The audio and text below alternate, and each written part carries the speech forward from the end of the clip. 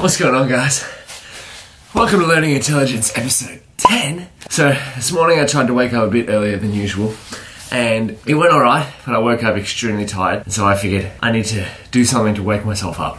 So 20 push-ups, 20 jumping jacks, 20 squats, and I'm gonna get into study. 2 quick tips for waking up. So first of all, move around, do some movement, do some push-ups, do some jumping jacks, do some bodyweight squats, go for a walk or something. But before that, drink 500 mils to a liter of water, because when you sleep, you're in your bed, your body, it sweats, you get dehydrated, and being dehydrated is not a good place to be. So rehydrate and get moving, wake up and get learning. That's what I'm about to do. Decided to head into the library today. I find more and more often when you're surrounded by people in a good environment doing a similar thing to what you are, and this goes for the bad case as well. Like, for example, when you go to gym, you're surrounded by people working out, so you're more likely to work out. When you go to the library, you're surrounded by people who are studying, so you're more likely to study, and vice versa goes for the bad things. If you're surrounded by people who are doing not so great activities, well, then you're more likely to participate in those non-good activities, even though at the time you might think that they're the right thing to do because everyone around you is doing the same thing. But I'm gonna go to the library for a few hours, work through the Udacity Artificial Intelligence Nanodegree classes,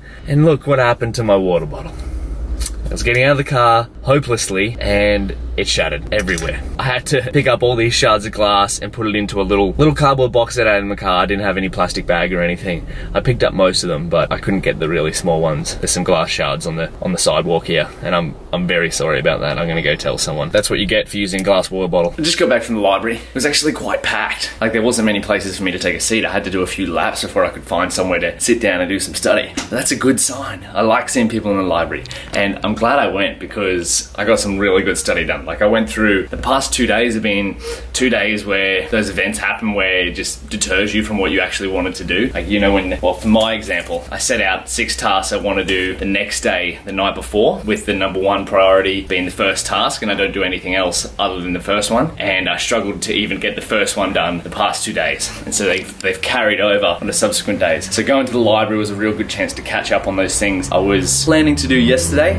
But someone smarter than me, I read somewhere, said, whatever you set out to plan to do in your time frame, readjust it by about 50%. And that's an accurate goal of where you'll end up. Unless you're really good and you just manage to punch things out. But I wrote down, because I went through so many things, I wrote down what class I went through. So essentially I'm working towards the final project of term 1 of the Udacity Artificial Intelligence Nanodegree, which is using hidden Markov models to detect American Sign Language. So different gestures in American Sign Language. That's going to be really fun. I'm really excited about this module, actually. The first class was on probability, and the second class was on Bayes nets, and then the third class was on inference and Bayes nets, and now I'm up to about 3/4 of the way through the hidden Markov models class, and I'm listening to all the videos on 1.5 speed. I go through them really quickly the first time round, and then I go back through them to re-cement the knowledge. That's how I've done it the past few modules, and I'm really enjoying that process of doing it. Today has definitely been a productive day. I completed these 4 classes. So probability, Bayes nets, inference and Bayes nets, and hidden Markov models was the one I just finished up there. And now my next task is to use HMMs to recognize American Sign Language. But as I said before, I'm gonna go back through those 4 classes, probability, Bayes nets, inference and Bayes nets, and hidden Markov models to gain a deeper understanding, as well as I've got a fair few readings that I need to get through, so I probably won't start the project for at least another week or so. That'll still give me 12 days to work on the project. That's the goal anyway.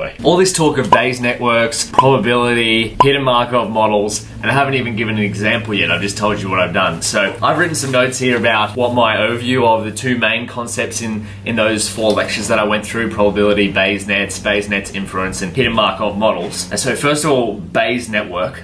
Well, let's start at probability. So probability at a very basic level is the chances of something happening. What is the likely outcome of an event? For example, a coin toss. If I toss a coin, what is the likelihood that it appears heads and tails? Every time it's a 50% chance of landing on either side. If I do it 10 times, 5 out of 10 times I'll get heads, 5 out of 10 times I'll get tails. Now, that won't always happen. Sometimes I'll get 7 heads, 3 tails, 8 heads, 2 tails, vice versa, whatnot. But the longer you do it out, say for we toss a coin 100,000 times. It's more than likely that it's going to converge into a normal probability distribution, so 50,000 heads, 50,000 tails, or very close to that ratio, 50-50. This is a very simple overview of probability. What's a Bayes network? A Bayes network is essentially a graph showing the chances of one thing occurring based on the chances of another thing occurring. Let's use the Monty Hall problem as an example. If you've never heard of it, Monty Hall is a game show host. The classic problem is there's 3 doors and you can choose one door. 2 of the doors have a goat behind it.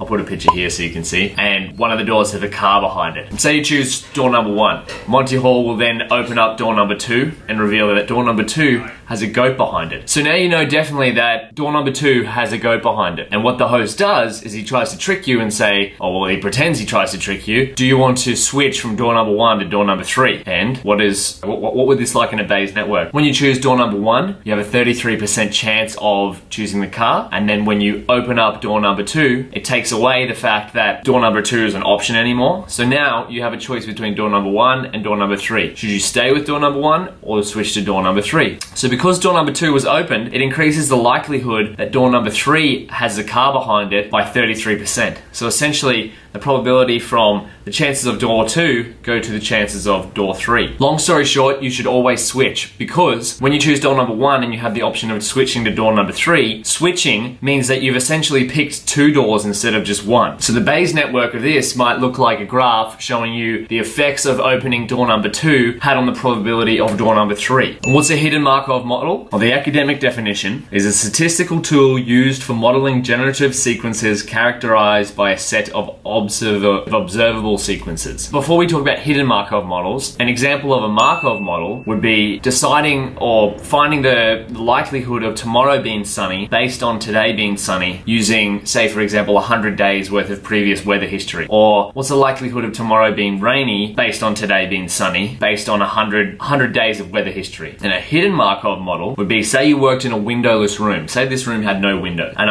I had no previous weather data and I was trying to predict whether tomorrow was going to be sunny, but I didn't know what today was. So how could I get this information? That's when I can go to other sources and I can use the fact to say, for example, people are walking around wearing sunglasses. I can probably infer that it was sunny because people have sunglasses on. Similarly, if they were using umbrellas, I could probably infer the fact that it was raining. So that's where I could get, that would be my observable data. And in the case of a hidden Markov model, I can observe the fact that people are wearing sunglasses and using umbrellas, can use that information to generate a model that's predictive of the next day's weather. So that's where the hidden part comes in, of hidden Markov models, or HMMs. The fact that I can't see a previous history of weather, but I can observe other data, the direct information of what I'm trying to predict is hidden, but there is still observable information that is related to the hidden information or the information I'm trying to predict. That's my understanding of both those things so far. Bayes nets, hidden Markov models, and probability. I just gave some really simple examples. Of course, you can go as deep as you want with this, like the rabbit hole keeps going with this sort of stuff. It's actually quite complex once you get down into the deepness of it, but that's what makes it so interesting, so exciting. Otherwise, I'll link some Eli 5 documents of what I just went through. That's where I learned most of this stuff from. I did watch the lectures and have information overload because it was probably at a higher level than what I'm at just yet. So I use the Eli 5 or the Explain Like I'm 5 documents to sort of give me that foundation knowledge, and then when I go back through the lectures for the second time, hopefully it does that, like that second coat of paint, and makes everything all shiny and smooth. Guess what? I'm going to Melbourne tomorrow. I'm going to pack my stuff, get it ready. It's pretty late at night, it's about 8:30 or so. But otherwise, today I spent most of the day editing a video for Learning Intelligence episode 9, so that should be up now that you're watching Learning Intelligence episode 10. And before I go to bed, I'm going to finish off with a few readings from this. This will definitely put me to sleep, and so I'm trying to take a new approach to when I'm reading before bed. Most of the time I sort of just get into bed and then I just read a few pages of something. It has recently been this, and this is, aside from this book, Game of Thrones is the longest books I've ever actually read, so I'm up to book 2. I've watched all the TV series. It's my favourite show, apart from Mr. Robot, of course. But otherwise, I got a fair few readings to do in here. Next week's goals are going to be go over the classes I went over this week, or re-go back over them, and start getting ready for Project 4, so the final project in the Artificial Intelligence Nano degree. But otherwise, I'm gonna go pack my suit, and I'm gonna be out for the weekend, so this is the last clip in Learning Intelligence episode 10. If you want to see anything in a future video at all, leave a comment below. Otherwise, thank you so much for watching, and we'll catch you next week. Keep learning.